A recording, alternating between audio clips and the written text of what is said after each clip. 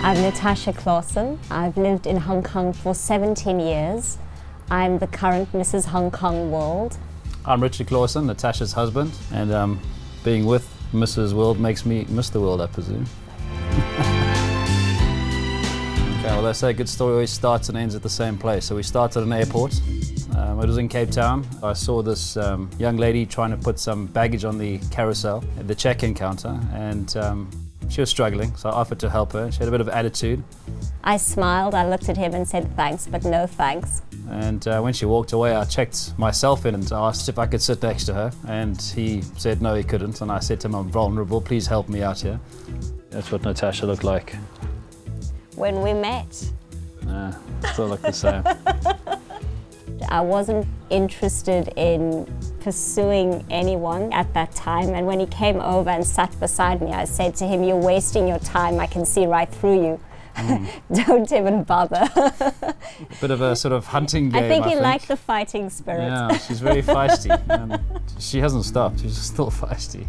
The surprising thing was 30 minutes into our chat, crazy guy, he proposed. He asked me one question, and that was, are you married? And I then answered, no, I'm not married. So he didn't even ask, was, you know, there someone in your life or anything like that, just, are you married? His words were, let's go over to the cockpit, to the flight deck, and get the captain to marry us. Which you can't do.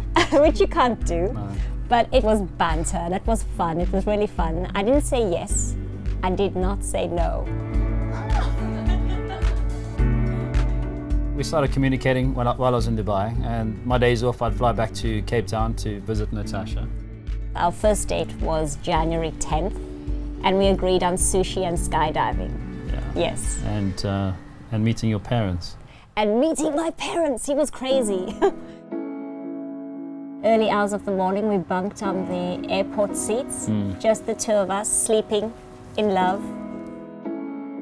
Hong Kong has given us a foundation to build our relationship, our friendship, and our partnership, because it feels like it's a partnership. It feels like something that we've invested in. We are absolutely growing as people, and we change, and we have a need to fulfill all our different stages in our life. It's taught me to see him through new eyes constantly, to choose the high road, to choose to be flexible, to choose to forgive, and to choose to love the person behind it all. Love is a feeling, it's not a choice. It's something you either have or haven't, and I feel I've got it. Other things you can choose, but if you're with the right person, you have a feeling. Something I can't explain.